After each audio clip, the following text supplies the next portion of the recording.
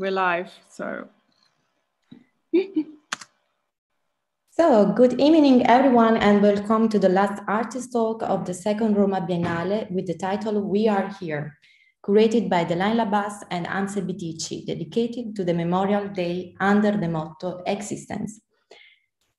This evening, we are going to discuss about issues such as the demand for deep inter-community solidarity in the era of radical difference and the context of struggles for social justice, the need for a transversal and intersectional political agenda among resistant and resilient communities, and much more together with artists Barby Asante, Emília Rigová, Danyang Zhao, Jana and Annemie Martin and the young group Hier, Edis Galushi, Scott Benesiinaabandan, Mara Hohn, and moderated by Simone Frangi, researcher, writer, and curator working at intersection between critical thinking, curatorial research, and pedagogical practice.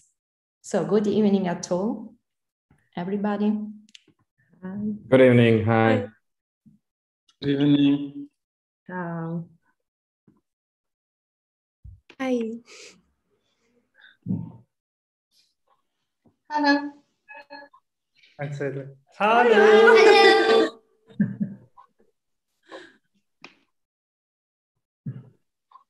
So Simone, I will leave you with the... Thank you very much.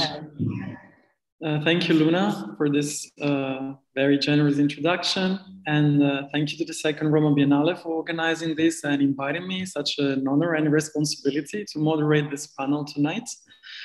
So I also want to thank all the artists that are participating to this event tonight. And so maybe before going into deep discussion and conversation among us, I would ask to Barby, Emília, Danyang, Jana, Annemie, and yes, in here, Edis, Scott, and Mara, to introduce themselves briefly in order for us and for our audience to understand from where you talk from and which is the core of your practice. And then we will, so it will be a very short round of introduction, and then we will go into the live conversation. So Barby, maybe I would ask you to start and tell us a little bit more about you.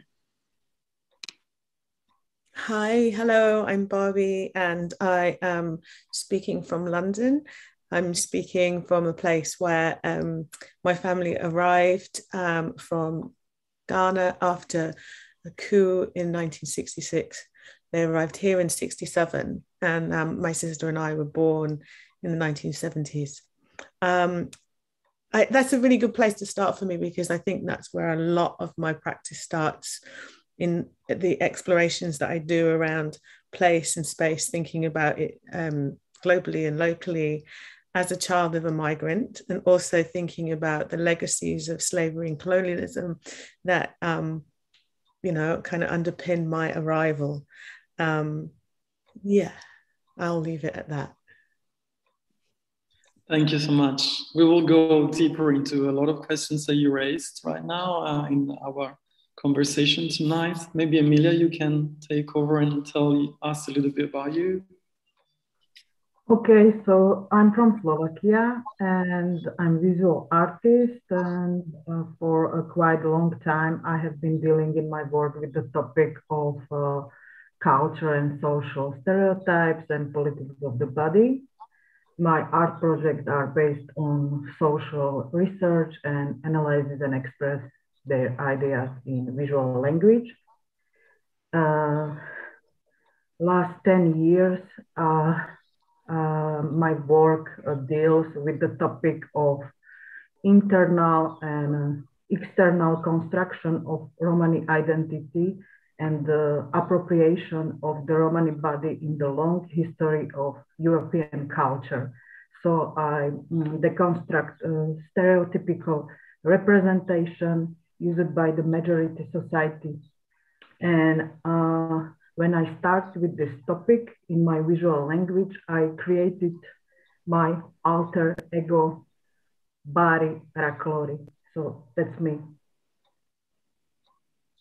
Thank you, Emília. We will go deeper into also questions of identification, identitarian assignation a little bit later in this talk. So I think your contribution will be super important to this topic.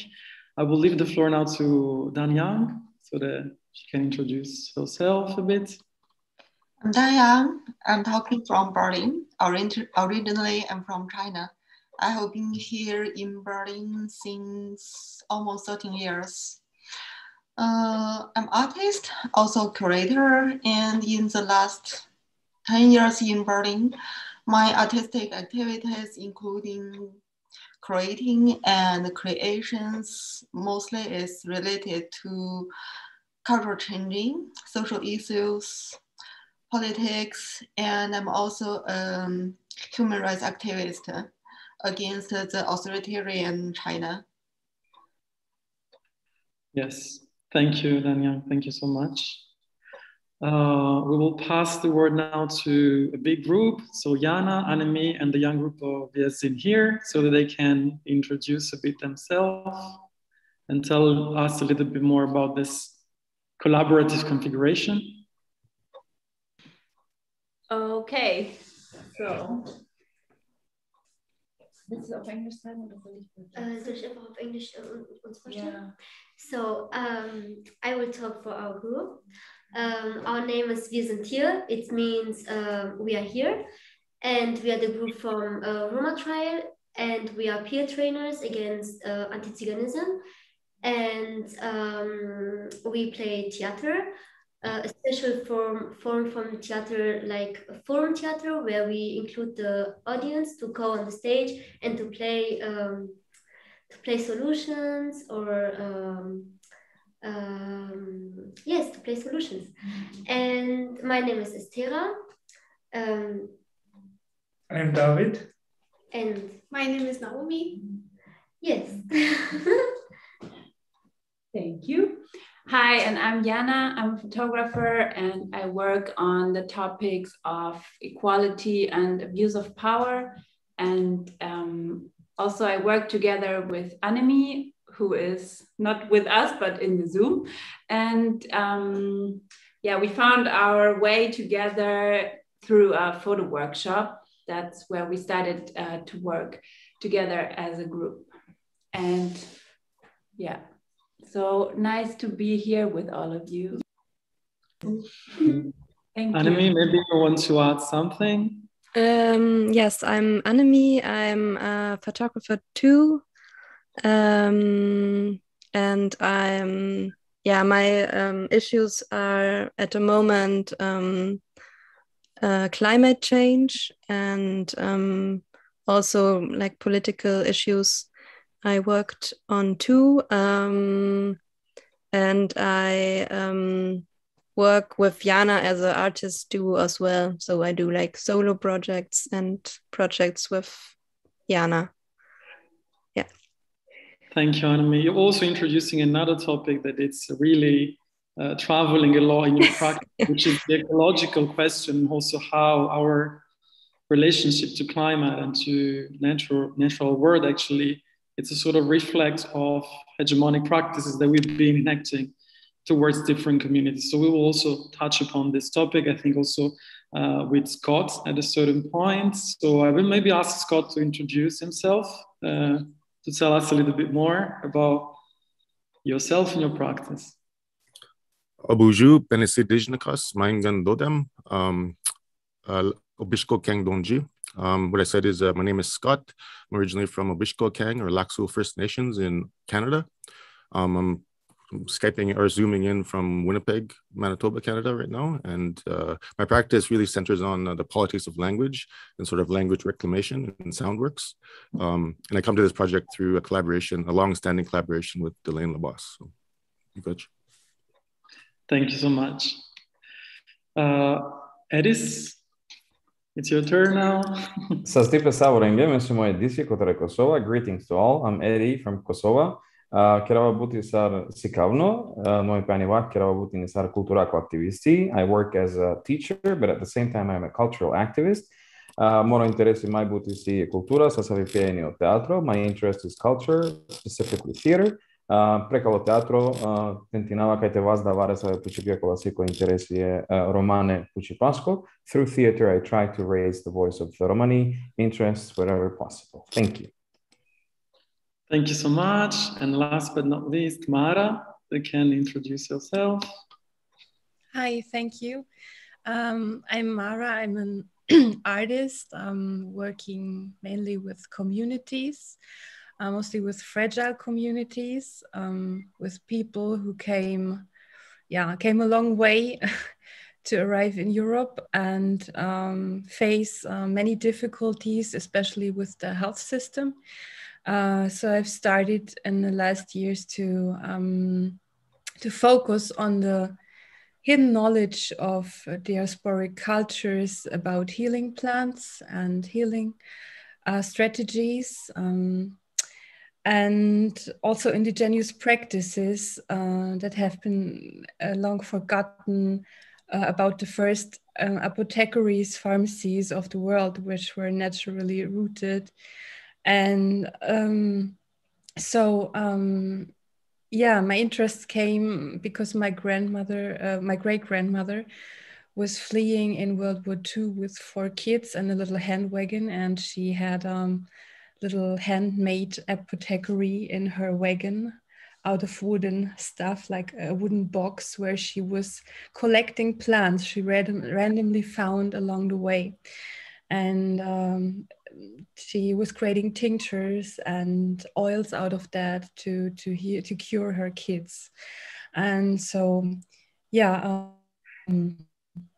so I am now working on different participatory projects with different communities, mainly women. Right now, also for this phase of the Biennale, with a Syrian group of women, Jana, which is in Berlin, at Damweg 216. And yeah, it's it's a pleasure to be with you this night. Thank you. Thank you, Mara. So already from this very first round of introduction, we see we have a very, very rich panel tonight with a lot of very important questions that are analyzed and discussed and enacted also in your practice. We see that there is this very important dimension of the community. And as Luna was mentioning, this need for creating intercommunal solidarity, not just solidarity within the community. And also the fact that you understand your practice, your artistic practice and processes as a way of struggle for social justice alongside with other constellation of struggle that you involve in your work. We decided to organize this talk through different questions, like a very first question, which is addressed to all the artists and the participants to this panel, and then 2 more specific questions, which are that actually goes into more details and actually try to raise questions that are inhabiting practices of some of the artists and not of others. And then we will close this panel with a collective, another collective answer, which is more about the contribution of your contributions to the Biennale. I also wanted to say that all the questions that I will ask you tonight are deeply related to the statements of the Biennale and the political agenda of the Biennale. So I would say that all this panel is inspired by this statement and by the first conversation that I could have with Hamza and Luna in the process of preparing this conversation. So the first question that I would like to ask, and it's the question I would like to ask to you all, it's a question which is about the link, the relationship between commemoration and survival, which is at the very core of this Biennale. So also, we all know that for communities that underwent oppressions, organized genocide and violence, especially colonial violence, and for communities whose archives are vulnerable or broken, who are marked by obliteration that enacted by what Barby in her statement calls the archival injustice, memorial practices are not just a mere acts of glorification of the past, but instead they represent a especially a side of affirmation of the very fact of existing, of being here, of being still here. And we have a group here which is named by this affirmation. So in our first conversation together with Luna, Amze suggested that there is an hegemonic understanding of public memory, of creating public memory, which is especially active in the White West, and which is about erecting monuments and putting stones. So focusing on stones as elements of memory. And he was stating that Romani memorial practices resemble more to the act of growing flowers, at plural, of growing a bunch of flowers in order to keep also this idea of the multiplicity of the Romani experience. And so starting from this very deep suggestion, I would say that we understand that memorial work, it's not just about an act, but it's an ongoing process, ongoing probably forever. And so I would relate this idea to one very important thing that it's written in the description of the event tonight, and I quote, the monument, and we are talking about the monuments to the memorial to Sinti and Roma of Europe murdered by the National Socialism. Monument bears witness to our history, I'm quoting, and stands symbolically for hundreds of thousands of our ancestors whose lives were extinguished. The memorial bears witness of the existence of our ancestors, those also to our present reality, end quote. So I would say that starting from this idea, memory is a law about unforgetting. So opposing to the very action, the organized action of forgetting or make things forgettable. And so memory is a law about making people and events less forgettable. So it's not about displaying, it's not about exhibiting, it's not just about glorifying the past. And I would end this reconstruction with another quote, which is taken from the description of the event of tonight. I quote, for many survivors and their descendants, the memorial represents a symbolic grave that the victims never had. And for the descendant of the perpetrators, it is a memorial as well, as an expression of responsibility, not only for the injustice committed, but for the observance of human rights in today's Europe, end quote. So I think it's really important also to reconstruct this reciprocity of the memorial and of the creation of memory, of public memory. So my question for you all, it would be a very general question and very deep question, but it's the following. How does your art practice relate to memorial practices?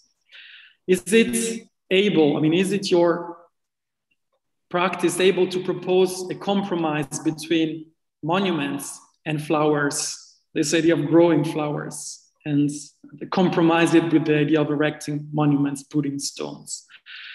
And my last question would be, does art create memory as a way of projecting through utopias and speculation better future possibility instead of just remembering the past?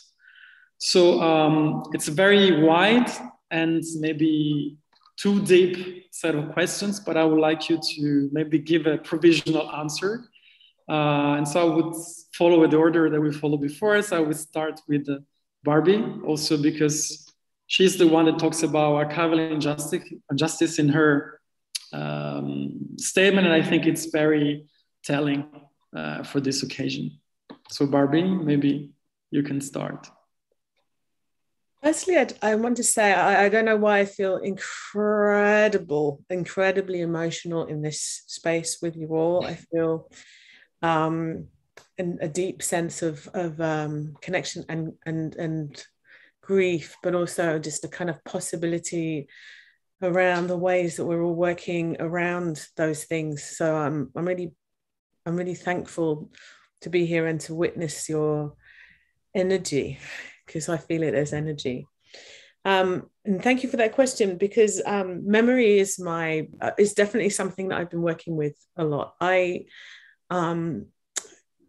In my proposition around an archival injustice, I've been really thinking through a possibility that of a principle called Sankofa, which is an Akan principle or kind of sort of way of imagining or thinking through death rites. So Akan is from Ghana. It's from the kind of Twi, Fanti, Ashanti speaking people.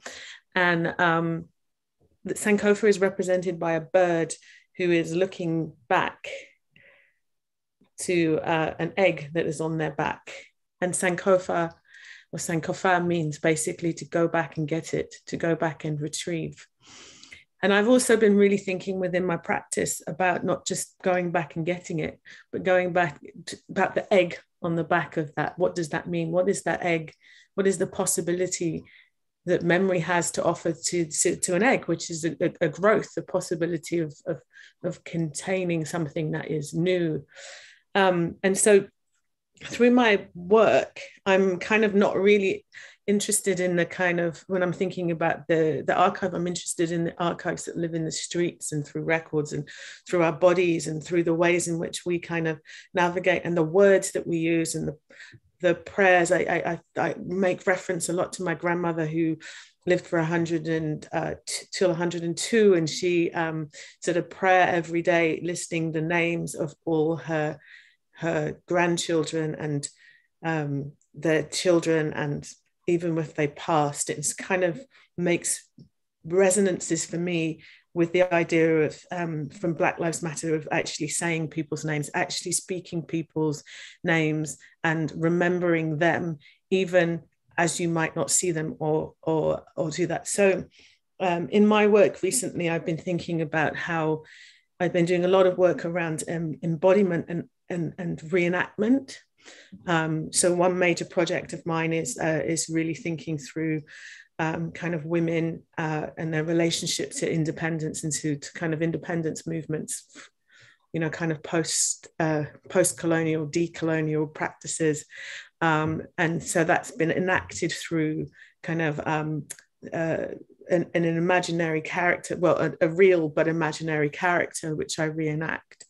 And the other project that I've been really concentrating on is actually working with collectives of Black and women of color to work together to make collective declarations, these performances that are called declarations of independence, which are not actually declarations of independence, they're actually declarations of our interdependence and how much we need each other and how much we need we can draw on our memories and our shared resources to kind of support our way through some of the things that are happening and trouble us as we try to navigate our way through our different contexts. And this work has been produced in various different places, so and across various different kind of timelines. So for me, memory is not just for our remembrances, for our commemoration. It is also for the way in which we can sort of regenerate and generate ourselves. So yeah, that's what I think I want to offer, because I know there's a lot of us. Thank you, Barby. I think you pointed out a very important question. First of all, the idea that archives are not just institutional places, but you're really looking into dispersed archive. And I think that this is pretty much important when we look at bodily archives, such as also Emília is doing in her practice. And I also think that there is a link between your practices when you talk about fictional characters, art as a space of fabulation, not only about the past, but also for the present and for the futures. So I would ask maybe Emília to expand maybe on this idea. How do you conceive memory? Is it your practice about memorial construction, or how do you understand this issue or this need? Maybe I will be quickly than Barby because of my English, but a part of my artistic program is dedicated to Roma Holocaust. And I started it in 2014 with a series of 1 minute performance in the public space, mainly in the forest around Auschwitz, Poland, and labor camps in which Roma people suffered and died. But I think we need something more than annual meetings at memorial place with flowers and wreaths.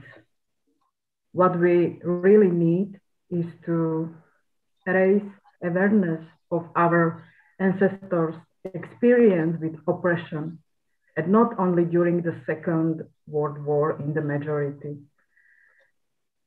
because many are aware how the Roma people were actually persecuted in the past. For example, that they were considered slaves in Romania. But the contemporary Roma artists work with history and bring their testimony to the white cube. And so yes, I think art is creating a new collective memory, and the current generation of authors is doing something for the next generation. We did not have proper knowledge at first, but we are learning and we will pass this knowledge on. This is what I missed when I was a child, you know? I didn't have any idea about my culture. So about my history, about Roma history, because my parents were assimilated. So they are stopping using their mother language. It's difficult, but I believe that our generation will create new or collecting new memory about us. So, thank you, Emília. Yeah, thank you so much. You are pointing out also another very urgent question, which is going around pretty much in your practice of all of you, this idea of creating counter narratives actually that are able to in a way counter-ritualize certain identifications, but also to compensate this loss of memory, which is, as you were saying, there is a missing link between generations that have been interrupted also institutionally with violence. So I think it's also something that Danyang is looking at while looking at censorship, for example. And Danyang, you're working a lot into the digital realm. So I would also like to ask you, how do you navigate into this dematerialized dimension? Is it, how do you understand digital platform as a way to recreate memory, to reconnect, or to counteract censorship? For me, I won't say I'm socialized about digital platform, but I do work a lot about memories because ethnically I'm not part of Roma, but I do share the feeling of live with collective trauma because you can understand it's well known in China. Also, a lot of histories not really allowed to talk about, and a lot of dies, sacrifice, and personal traumas, and tragedies, and dies, hitting, killing in our history. This really brings me to the event and to what we're talking about here. And personally, I would like to see, it's quite my topic about healing, because I have the personal experiences come to Europe. For me, it's 13 years living in Berlin. For me, it's a long term of healing from the authoritarian politics.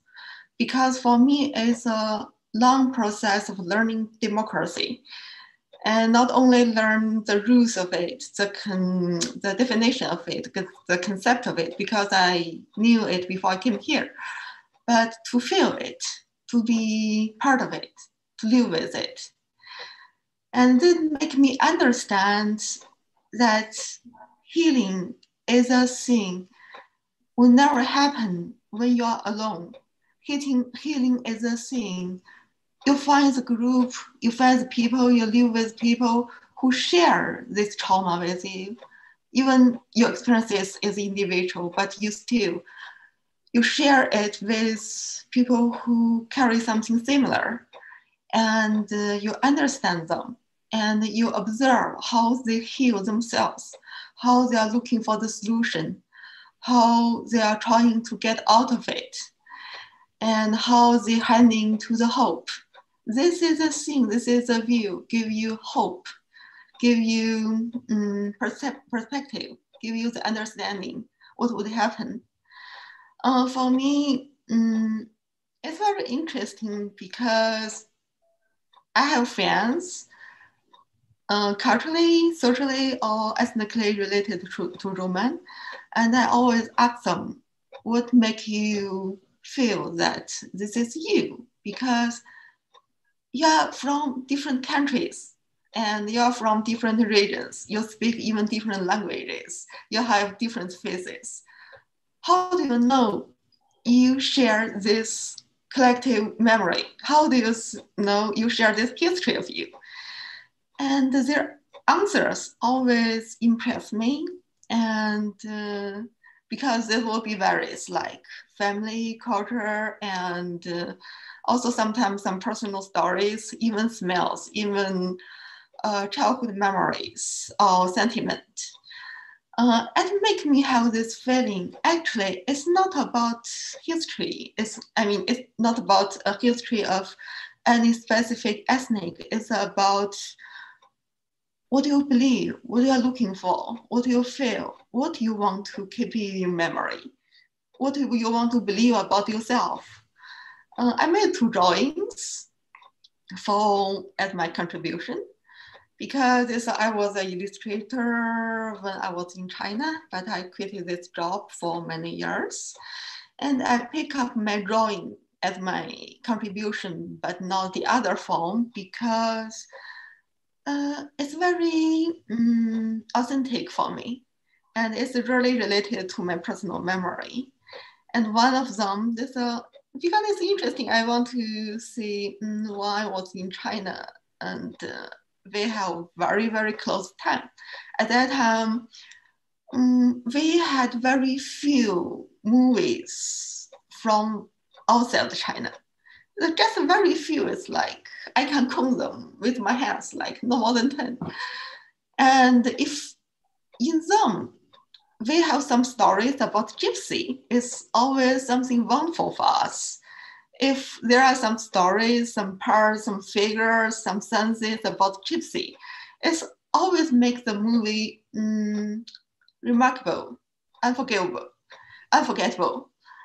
And if you talk to the liberals in China from 80s or 90s, when they spend their teenager time, they always have this very, very deep memory about the word gypsy. If you talk about the gypsy in Europe, probably you will relate it to some very negative images. But you talk about the word gypsy in China to the liberals, we will always let you know this is a word related to our memory about freedom, art, romantic applications, and adventures, and a trip without knowing where we are heading to, and a risk of being somewhere unknown, but also the pleasure and the hope of being somewhere will always surprise us, always find something new in our lives, and always find something like another way to live our lives. Also nowadays, even we have so many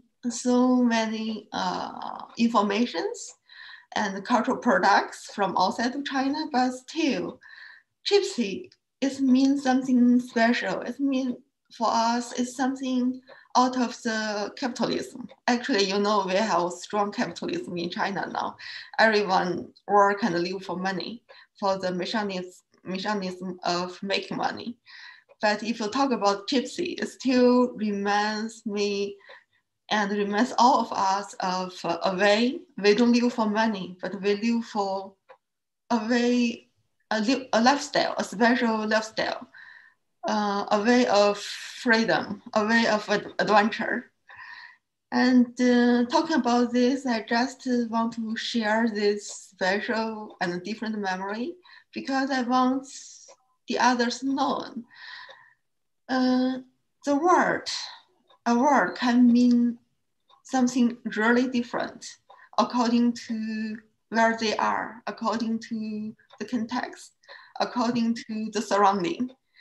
So I will say, I feel very grateful that we have gypsy, this word, and people living in their way in the world, because even in a way you will never expect, it brings hope, it brings beauty, it brings imagination for a group of people, a large group population, locked, isolated in a land where do not have freedom.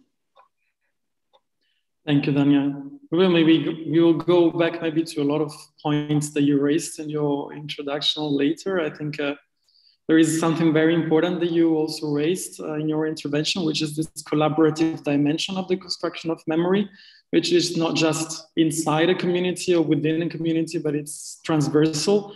I think this relates a lot with what also Emília were saying about the intergenerational transmission. And this is why I'm maybe asking to the young group of us in here and Jana and Annemie, maybe to intervene on this topic on how memory is constructed not only in a horizontal perspective, but also in this transversal perspective, and this idea of creating kind of solidarity in a genealogical sense, like really creating forms of transmissions, of vertical transmission and not just horizontal transmission. So I would just try to understand how you collaborated on this project, and how actually, if this can relate to a form of creation of memory also related to educational practices or participatory practices. So, okay, sorry. So is this the second question that you asked right now? No, maybe we can talk about this later, but, which is more about how you work together. But maybe just to let us know how you worked and how you collaborated in this idea of reciprocity that we were evoking at the beginning. So, and how this idea of memory, if this idea of memory is involved in your collaborative process. Okay, so you guys said you would like to show our poster that we did together. So we will show it physical. So it's coming.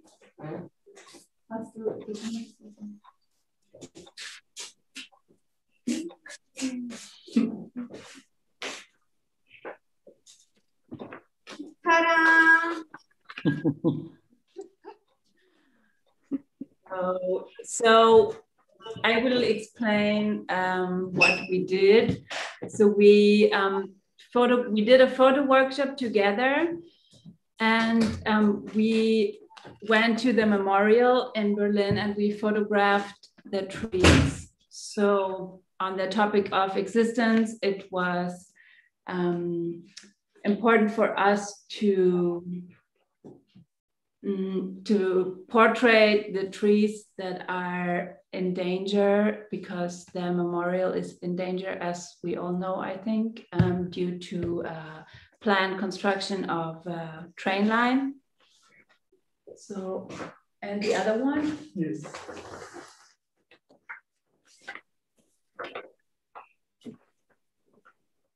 This is the second one.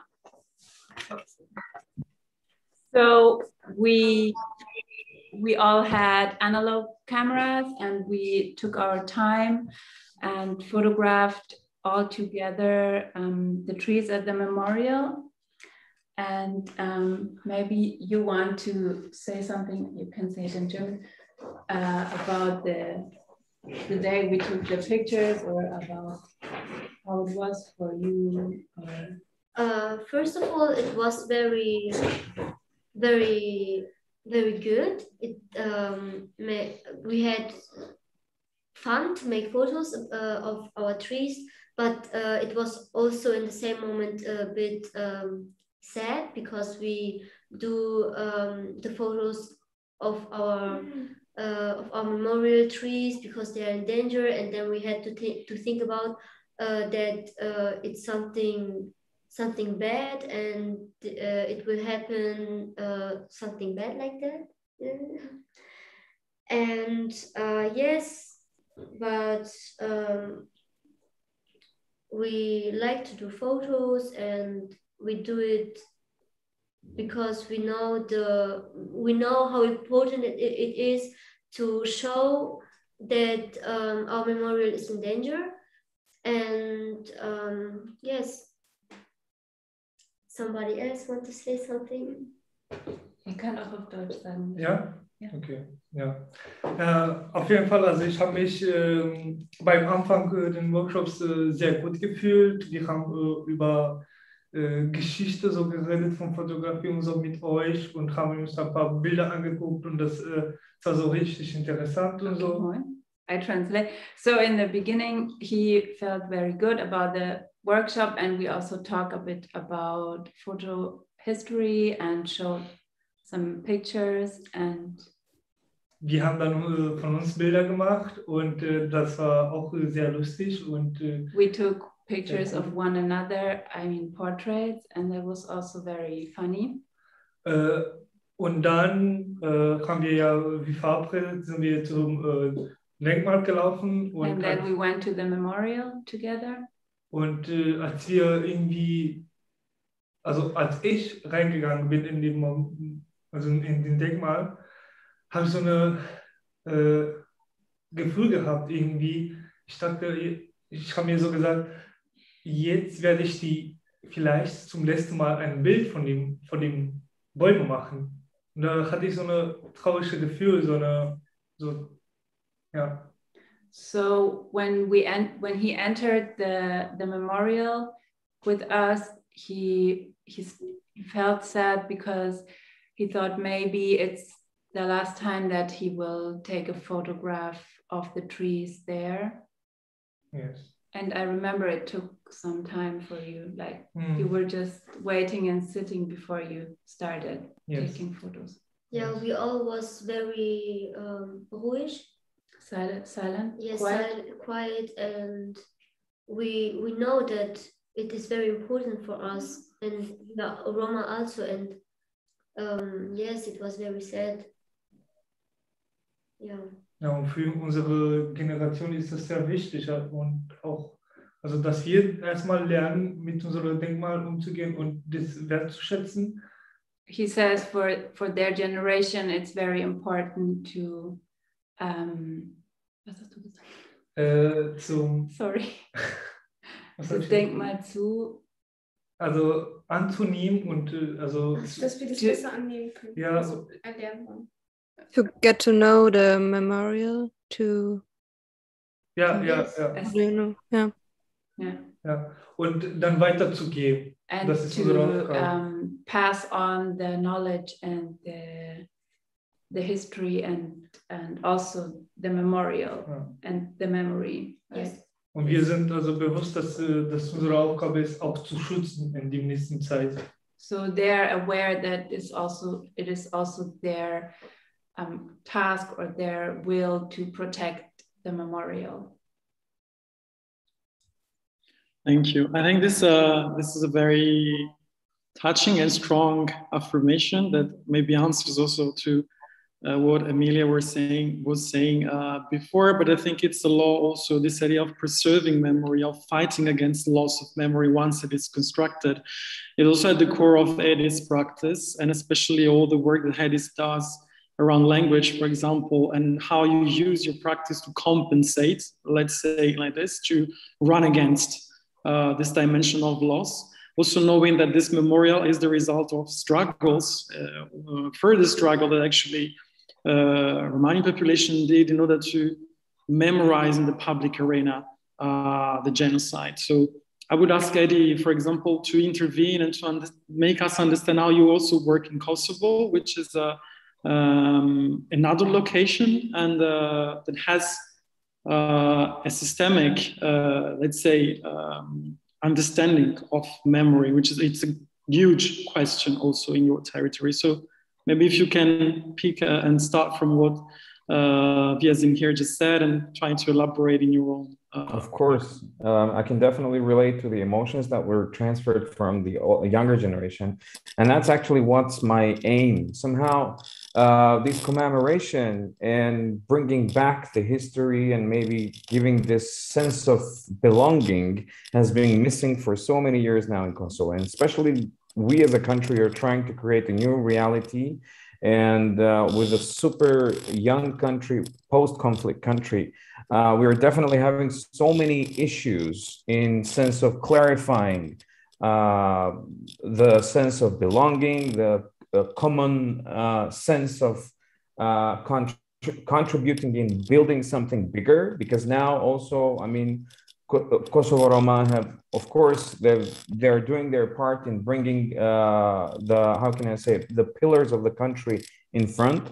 And therefore, in this state, especially the younger generation has been lost in the sense of commemorating of what and how the contribution of the Roma has been put in order to put these stronger pillars in the world/Europe in order to maintain the existence of the Roma.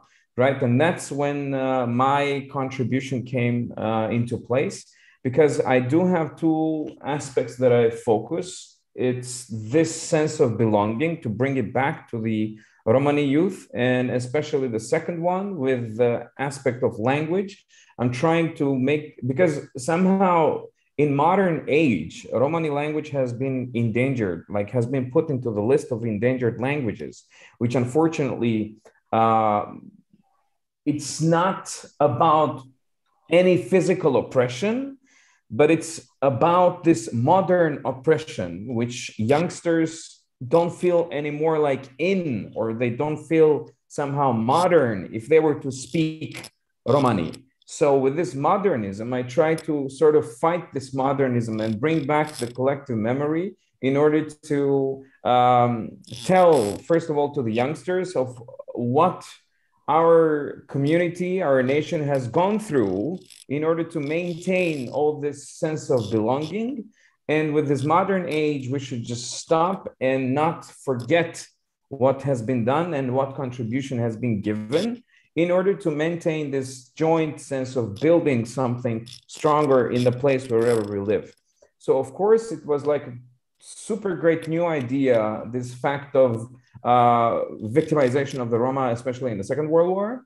And that's when I started writing my single act play, which is actually entitled The 2nd of August, 1944, where I tried to just highlight some things that happened to the Romani in order to bring this collective memory back. And of course, I brought this collective memory back with kind of standardized Romani in order to just put into stage, also to the artistic platform, how powerful Romani language can be when you talk about the Romani, and how rich is the language that we have, and that should be used in order to raise the awareness of the youngsters that they should definitely keep this memory, fight whatever oppression there is, with their own, how can I say, with their own capacities of identities which are within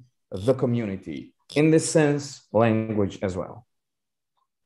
Thank you very much, Edis. I think I'm very happy that you brought up the role of modernity in the construction of all this system of repression. And I think it's colonial modernity is also, let's name things, also colonial modernity. It's about the construction and the assignations of certain communities to certain roles. And as you were saying, maybe victimization has been a nice invention, and then we need now maybe to pass through a more affirmative and more constructive approach to this construction of memory. So maybe working on this area of colonial modernity, I would transfer the same question that I asked you to also to Scott, and maybe Scott, maybe also to understand how you relate to this idea, how to fight against what colonial modernity has put in place, and which kind of memorial approach you have in order to compensate this long and systemic work repression that has been put in place. Yeah, thank you for that question, and thanks for your responses there. They're very thought-provoking. I think I want to start by just saying that the act of like the modernity you're talking about is that we just, in Canada, there's this ongoing discovery of the past, the colonial past, that keeps getting brought up. So in the last year, they've discovered over a couple thousand unmarked graves around residential schools. And so there's this ongoing sense of trauma and history that gets brought up. And so I find myself oftentimes hard pressed to find a strategy to deal with that, because every day they find new mass graves for these children from the residential school. And I think monument making during those times is very, very difficult, you know.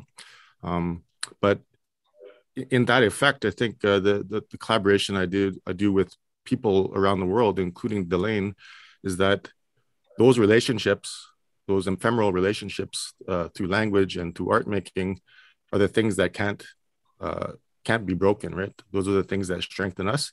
And so if we build something from rock, they can be taken by the colonial state. If you sing a song or tell a story, those things can never be taken. And I think in my practice, I use the language a lot, because the sound of the language, the land hears that. You know, the sound resonates in the land, and the land remembers these languages, Annemie, and it makes the land happy. And if the land's happy, it accepts us, and that is the best monument, that relationship. So I think that personal relationship is the ultimate monument for myself, and I think be included in this sort of work with Delaine and the ongoing sort of collaboration. I think those personal relationships are what I really focus on in terms of what the art is trying to make and sort of strengthen. So super. Yes, I'm really marked by what you said about a poem or a song that cannot be taken by the colonial state, and also certain kind of knowledges that have not been put into discipline or organized can also escape this kind of colonial mindset and appropriation. So it's about actually this thing of the living that escapes colonial organization of life, that I would also ask to Mara to tell us a little bit about this fluid knowledges on which she is working on in her practice. You've been talking a lot about healing, and also about certain practices that overcome and escape medicalization, for example. So I would maybe ask you how you relate this work that you do about healing with the question of memory. Okay, yeah. So for me, as you said in the beginning, making something not forgettable, I think in my work, it's much about a memorial as a ground of caring, of awareness, and by that also creating a counter narrative. We did in May this year with Delaine, with whom I also founded Nomadic Seeds during COVID, which is also part of the Biennale. We invited an activist group from Bogota, which is defending indigenous collectives. And in this time, the protests started in Colombia, or had already been for 1 month, and people were killed by the police, by this regime, and had to face not just that their land was taken, but also their voice and their lives were taken. And so I invited this collective, and also there was an idea to give a ground for people to speak in Europe, because the media was not letting through the real or the facts that were happening there, because all the media in Europe was just dominated by COVID headlines. And but there was such that this violence against humanity was taking place. Nobody was talking about this. So and in the other way, originally the colonial European regime is itself responsible for what is happening in Colombia, because we indirectly support and foster the regime there.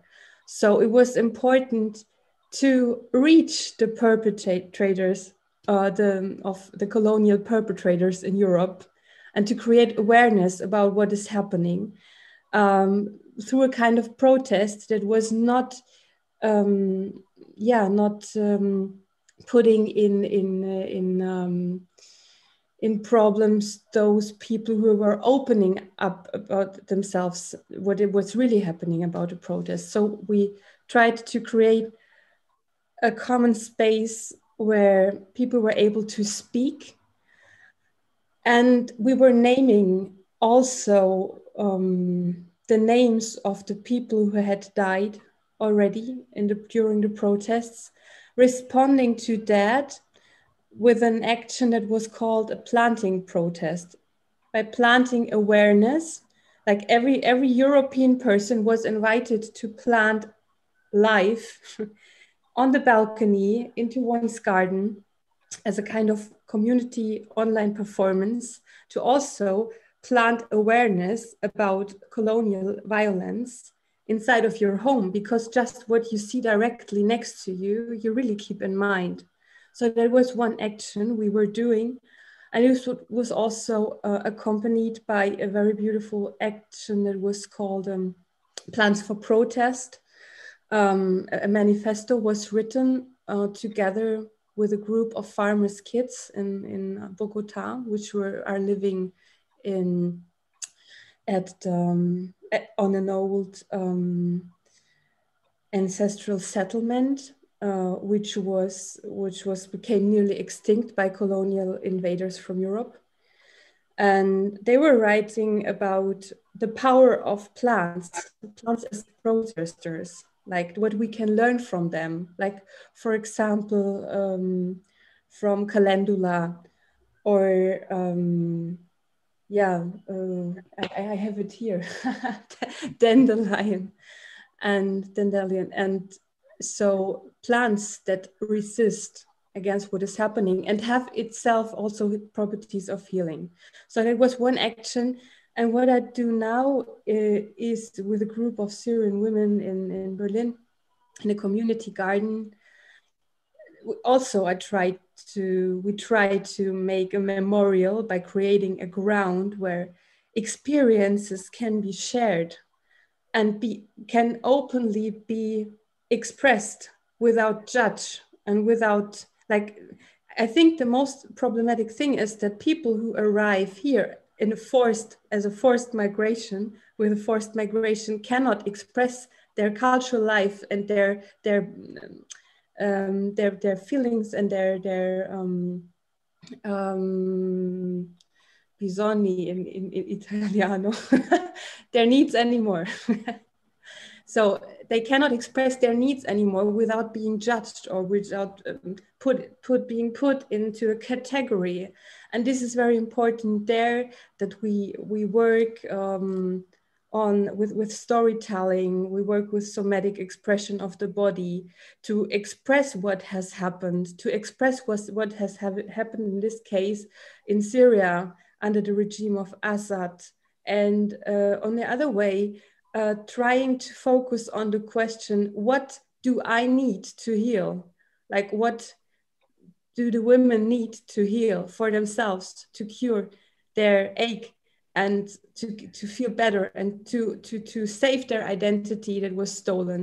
So, and this is leading into discussions, into dialogues, and then also into the common construction of a healing garden with healing plants, of course, but more, the process is more, that is really, that has started by themselves and not by me, but no, in a really from the inside, away from the inside, that is expelling out and forming the shape of the visual expression of it then. So yeah, and I think this is very important, to give the voice to those people who really, really need a memorial, and not just for those who are dead, but also for those who are still alive, and that they can create a constructive ground for themselves to live on and to create something constructive. So yeah.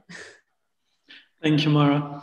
And also, I think we are slowly unpacking this idea, like not slowly, like really also very openly unpacking this idea that memory is about life and living people. It's not just about remembering a past, which is important to remember. But so I would maybe use your intervention as a transition, because you touch upon a lot of topics that have also been brought up by Danyang before. And I would maybe transit to another question, which is a question about trauma. Also, this traumatic experience has been evoked by a lot of you, and we cannot deny that memorial work, this work of constructing memory, of re-memory, of making things less forgettable, is haunted by collective and personal traumas, especially for those communities that have been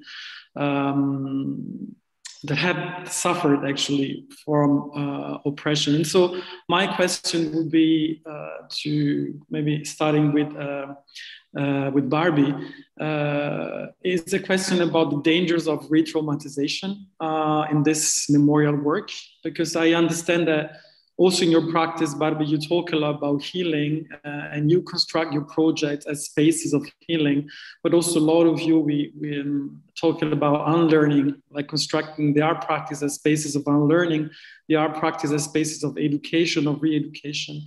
And so my question would be, which kind of strategies do you employ in your artistic practice in order to avoid re-traumatization in thinking about heavy events in the past?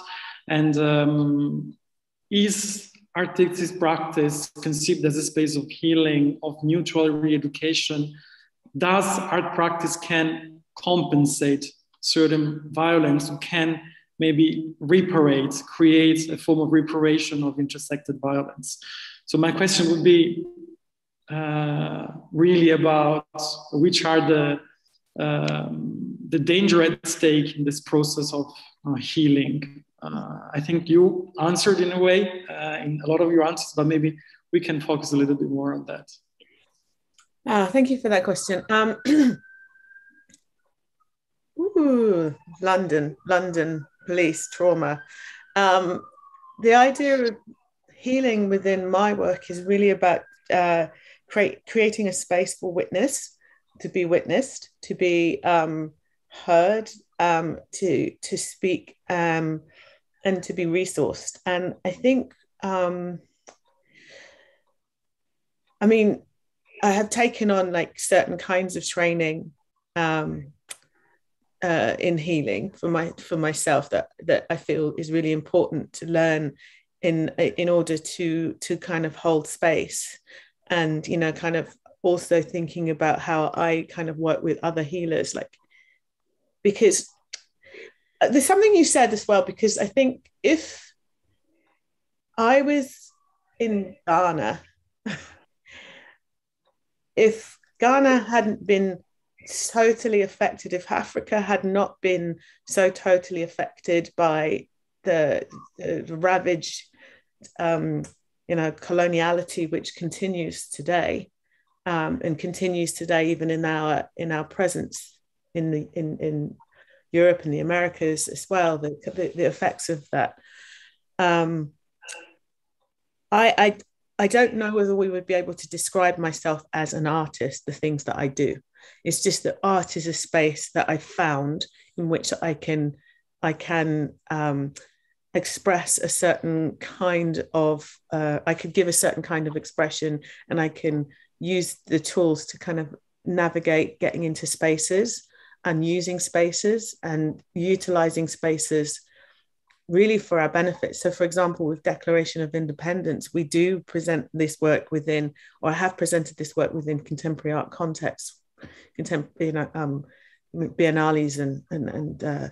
and art spaces. But it's really important for me to kind of use my influence as being known as the artist to make an invitation to people to be able to kind of use this space for an experience. So for example, recently I did a performance in a space in Cambridge with a shaman and four other artists and a musician. And one of the things that I have in this space is a lot of modernist artistic pieces that, you know, obviously draw on a lot of African culture, and they're just around. This is in this house. They're kind of been collected, and the experience of actually kind of bringing the kind of the piece that we did was almost as well like a kind of a catharsis and a reclamation of a sort of energy that, you know, kind of belonged to us, belonged to us through this kind of process of creating this space, which is the art world. I mean, we mustn't forget how this kind of comes about through through looting and a supposed collection of curiosity, and that has meant that a lot of our cultures have lost very important ancestral and ritual items through this process of collecting. So then how then do we as artists kind of respond to these spaces? Sometimes I think that one of the things that I would say is more traumatic is how that work is received, or how we work with curators, or how we work with people who don't necessarily who kind of make the invitation on the fact that, you know, everybody's like getting woke now, and everybody's like thinking about climate change and different cultures and different experiences and decolonizing everything and whatever, but they still don't have the capacity to be able to hold our work and our presences. And that takes a lot, as I think, as an artist, to be able to know that you need to take care of yourself as well as taking care of those people that you're working with. You know, what Audre Lorde said is really important, you know, that our self-care is part of our warfare, you know.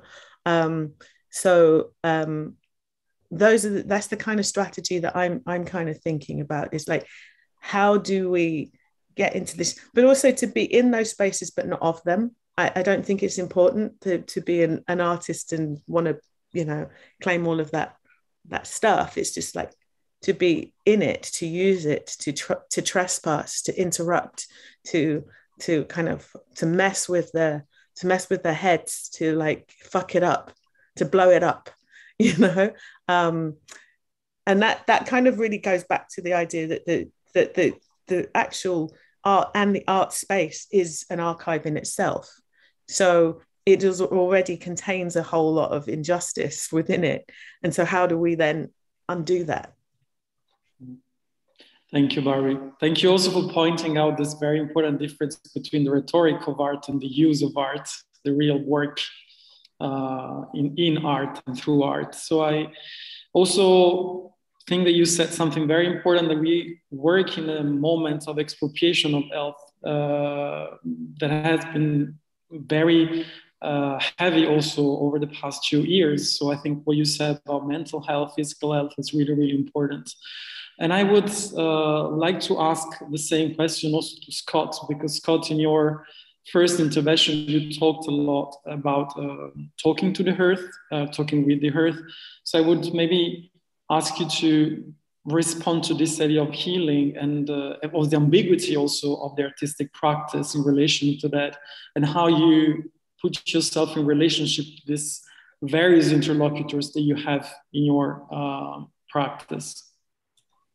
Sure. I think when it comes to trauma, I think you said something about self-care is warfare, or it was a beautiful little quote though. I think for me, it's just being hyper aware of what I can make art about, like where along that process is, and don't force it, like just because it's a deadline, just because it's a show.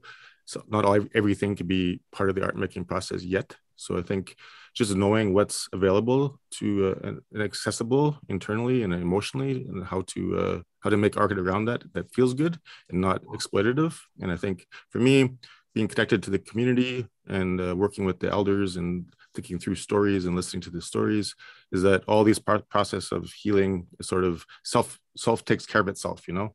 So I think ethically just being really centered in the community and on the land, I think is the strategy I use most often to make sure that I don't end up in a cycle of trauma and sort of despair a bit. So. Thank you.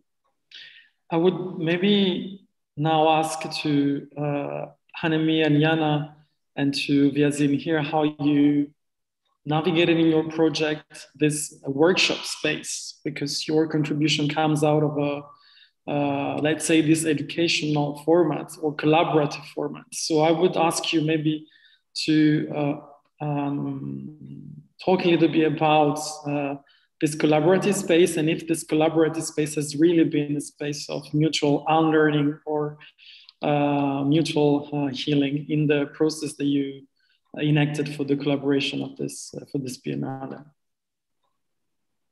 How you use actually this format and how you operated in it. Sagt uns, wie wir den Raum. Warte mal, mach nochmal Stopp. We can't hear you anymore, Jana. Maybe you're doing the translation. Yes. Yeah, sorry. One moment. We have to speak about it.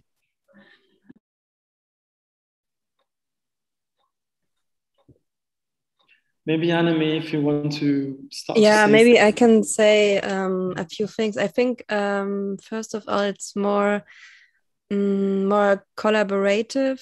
It was more a collaborative thing than a educational thing, because I think there were no like hierarchies or something. For me, it was really, I was learning from them and wasn't teaching something, or yes, I'm just coming from a photography focus, from a photographic perspective. And it was also important for us like to do it in analog and really like to feel the pictures and to yeah, that it's just a process to take these pictures and not to see them like I wouldn't say meditation, but yeah, and maybe that was not really the question. Sorry, I lost my. Maybe we have an answer. Okay. Yeah, we can continue here. Ja, also ich kann anfangen. I will translate again. Yes. Und zwar, es war am Anfang, hatten wir so ein Gefühl, okay, wir machen jetzt Bilder und ja, das wird schon, das sind ja Bilder zu machen. Aber wir sind so in Gespräche reingegangen und haben eigentlich so gedacht, was bedeutet es eigentlich, das für uns, diese Bilder zu machen, und haben darüber geredet und waren so begeistert, dann Bilder zu machen und haben nicht mehr aufgehört, Bilder zu machen. Und wir sind zum Beispiel bei dem Denkmal gegangen und haben über 100 Bilder gemacht. Und dann haben wir die alle zusammen, wie gesagt, auserwählt. Und ja, das war ein richtig schöner Prozess, diese Kombination zwischen Spaß, aber auch was dazu zu lernen. Ich glaube, das ist das Wichtigste, was man so in eine, ja, also wenn man irgendwas lernen muss, so, das ist die beste Kombination, wie man das lernen kann, mit Spaß und Lernen. Okay, so I try to get this together. He said that it was nice to learn something, but also have fun at the same time, and that he had so much fun taking photographs, and you didn't expect it before that it would be so much fun. And it was a lot of. Am Anfang dachtest du einfach, ja, wir machen Bilder und so mal gucken und dann.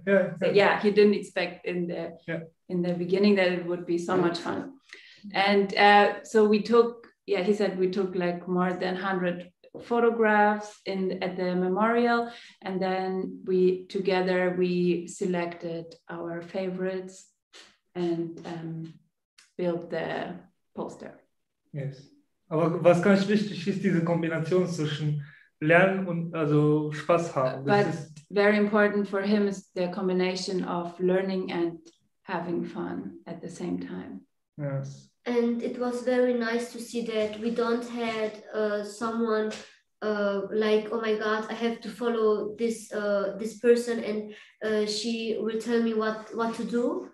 We do things what we wanted, and we do like how we feel to do it, and we don't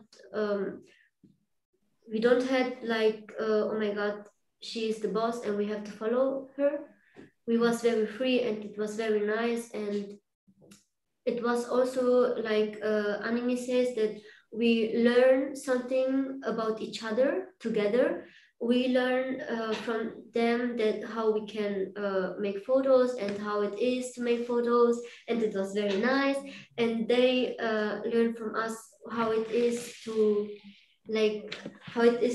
work with us, or to new kids. And yes, it was like win-win situation. Yes. Very nice exchange, and also I feel the same, that I can learn from you a lot, and I'm very thankful for our collaboration. Thank you very much.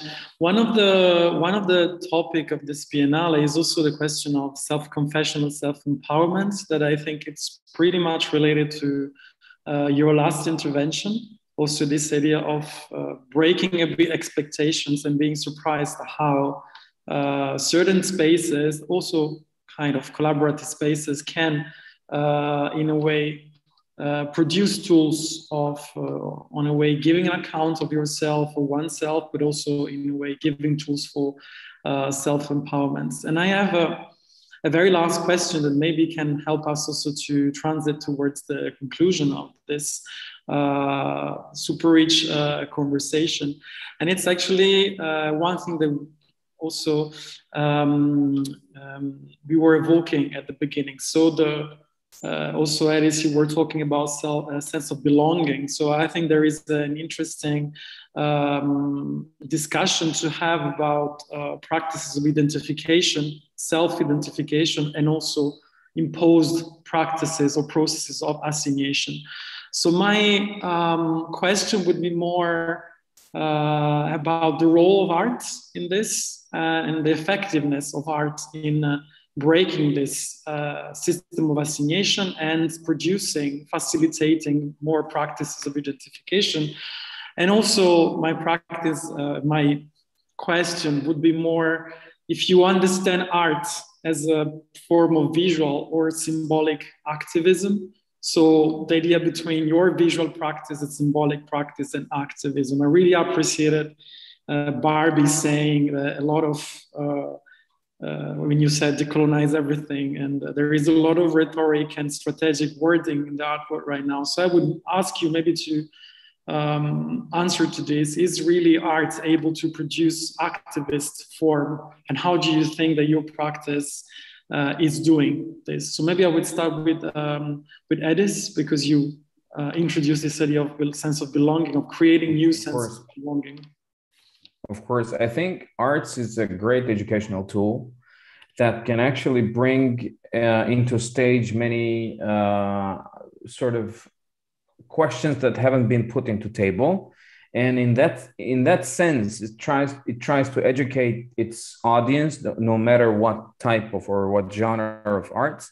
So I definitely see the role of arts of being an educational tool that can evoke anger, that can evoke trauma, but still in the sense of educating and maybe speaking into a level that sometimes cannot be spoken, or maybe bringing forward questions that sometimes can be put forward. So therefore, I see that the role of art is definitely crucial, and that's how I use it in my work, in sometimes maybe directly, but sometimes indirectly, speaking and raising consciousness and awareness about things that we as community and also society want. So I definitely see the role of art as an educational tool. Thank you, Edis. I would maybe pass the word to Emília, because you said something very important before you openly speak about your practice as a way of eradicating certain prejudice that are assigned to Romani women, especially.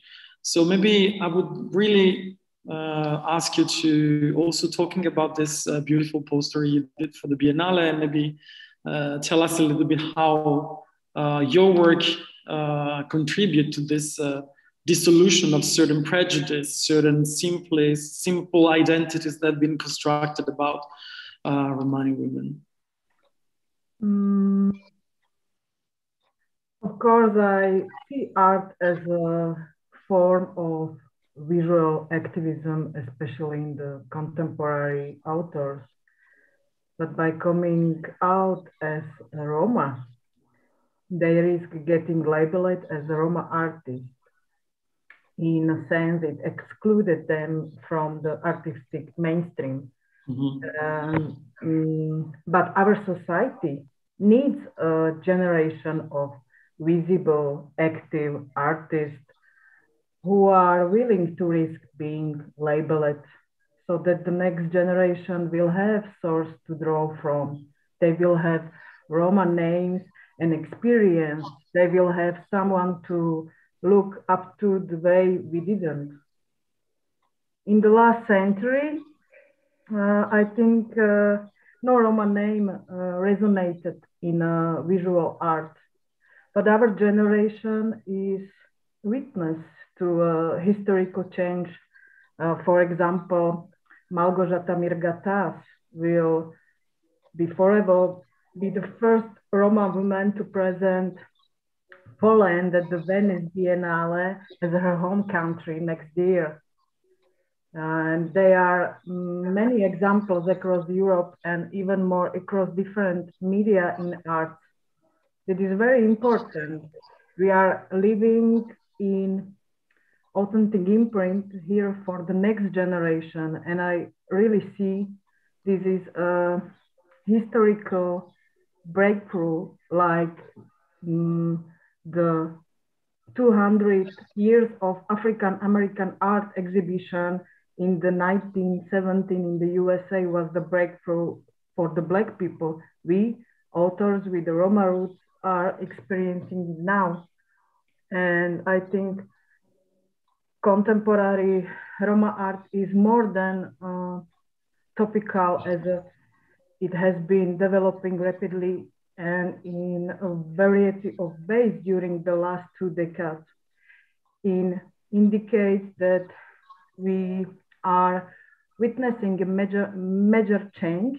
There is an opportunity to understand the Roma art in a new context and observe a shift from the ethnographic approach toward the reflection of this issue from the viewpoint of art history. So I think we are making the big things now, our generation, for next generation. Super. Thank you so much also for this very,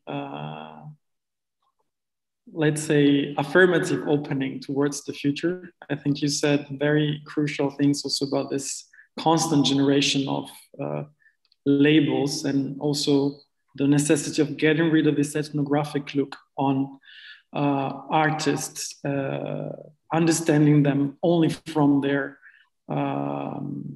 supposed origin or sense of belonging. I would maybe ask to Danyang to contribute on this. We are going towards the end of our conversation, but Danyang, my question to you would be if you think that art can give a valuable contribution to the struggle for human rights. You talk about this, and you talked about this also in your previous contribution. So maybe we can leave you the last word on this, and then I will pass the word to Luna for the conclusion. So maybe if you can say something about this this idea. Yeah, sure. Your question is if art could contribute to human rights struggling. I would like to see my activity. I always combine my human rights activities and my art projects together. Because for me, it's yes, we are struggling with discrimination, the misuse of power, the abuse, the deep evil, and the corruptions, and everything actually harmful, evil, meaningful, inhumanity, in human nature, in every of us. And in art, I think the most significant part of it, not to make the statement of justice, not to tell people what is right, not to say we are the good guys. This is not what art would do. The thing art can do more than others, more than this demonstration on the street or any other direct human rights activist, is art can invite everyone, every audience into it and think about it. What is the reason? Why we are abusing? Why we are human abusing ourselves? Not one part of us abusing the other part, but in our nature as human, why we abuse this part to another? Because the real reason of why we have to leave all the violence and the evil, because we don't really want to understand each other. We don't really want to mean it. We don't want to live with individual as an individual. We don't want to think for ourselves. We allow these people amply the power to abuse us. And art is a tool to invite everyone to think for themselves, to on their own stand, to be themselves, to have the individual thought. That's why I found all the Roman art and the artists and all the individuals always amuse me, always impress me, always give me inspiration, because they are looking for their identity. They are struggling. They are asking questions. They lost.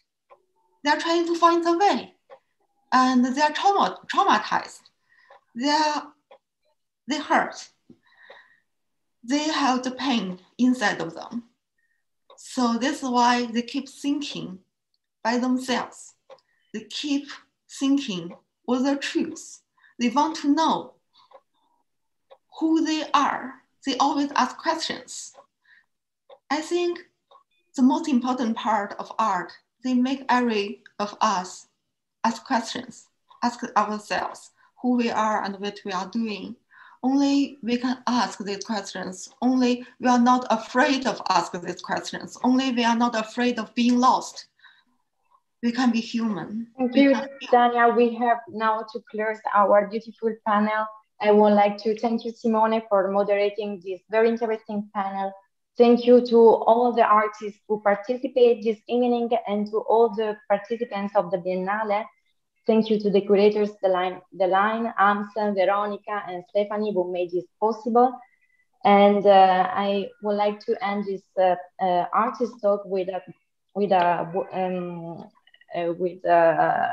this sentence that vulnerability should not be understood as a subject condition, but as a fundamental feature of our shared and independent lives. Good night to everybody. Thank you.